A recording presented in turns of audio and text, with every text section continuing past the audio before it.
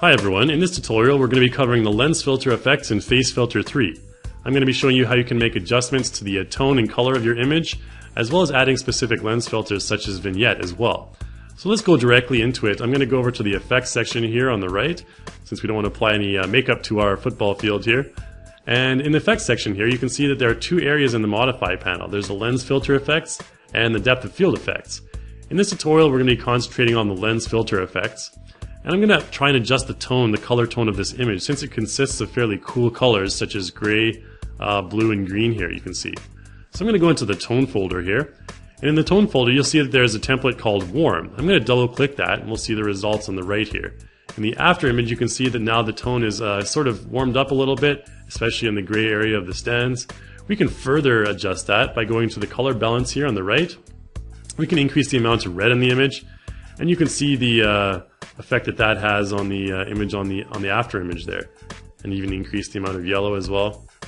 You can make it seem like a bit more of a warm environment by adjusting the tone. And you can also adjust the brightness and contrast of your image as well. If I select that box there, the brightness and contrast box, once I do that, I can adjust the contrast, maybe bring the contrast up a little bit. And you can see that you can create a sort of a Polaroid look by adjusting the contrast. The brightness, we can do that as well. We can bring the brightness down. You can see now that the image looks completely different as it did from what it did before.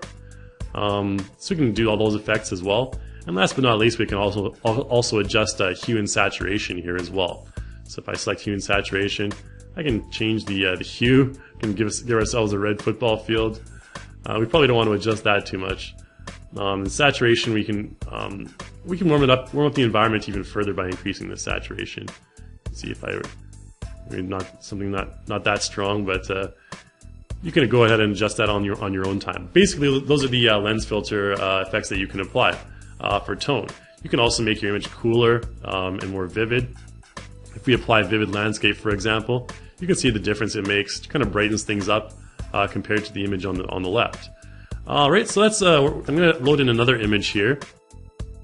I'm going to open a project, and we don't want to save this for now. I'm going to open up this project here with this nice couple walking down the beach here, and open that up. And once that image loads in, I'll press OK. Once that image loads up, I'm going to show you a number of other different templates, including our LOMO effects. So again, we'll go over to the effects section here. And we'll go down to the parent folder here of lens filter, and we'll select the LOMO effects. And now LOMO effects, when I apply them, you'll see what will happen here. I'll apply something such as LOMO happy hour, for example. You can see it applies a nice vignette around the outside, adjusts the tone of the image slightly, and yeah, that's basically what you can do. You can adjust these settings further. With the vignette, you can see the vignette is applied now. I can adjust the size of the vignette, make it smaller or larger. The level, I can make it lighter or darker. It really all depends. And the width, I can make it thinner or wider. It all depends on the effect you're going for. There's a number of other different cool looking LOMO templates as well, such as LOMO Vintage. LOMO Dawn might be more suitable for this image here. You can see the effect that it has on the right. And LOMO Summer as well. So those are basically the number of different LOMO effects that you can apply to your image. Alright, so back down here, we'll go into the black and white. I'll show you a number of those as well.